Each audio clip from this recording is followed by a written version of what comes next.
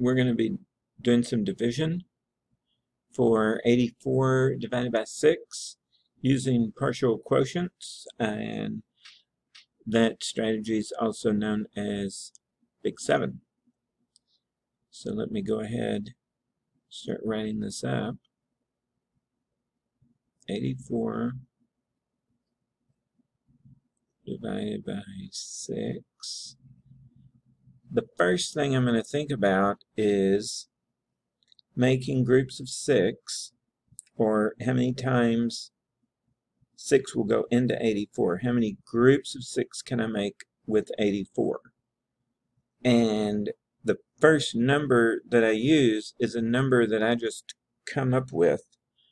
And a lot of times I try 10, I'll try 20, I'll try 50, I'll try 100.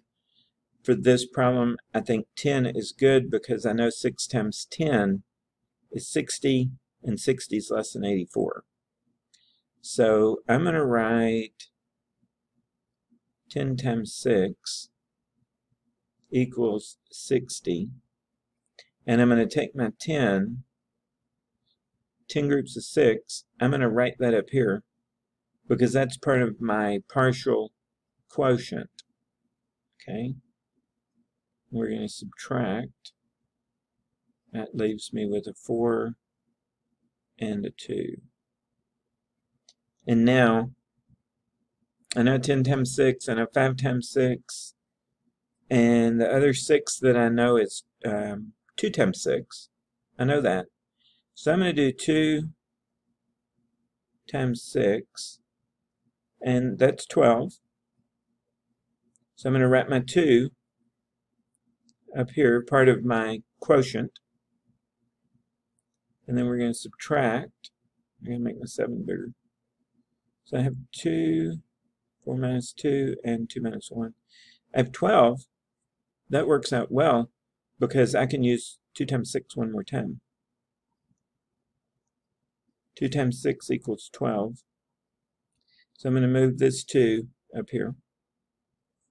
And then I'll subtract. That's going to give me a 0. So I am finished dividing. I have all my partial quotients up here at the top.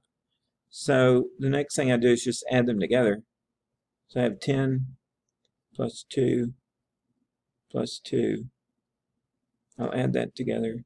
10, 12, 14. That gives me 14.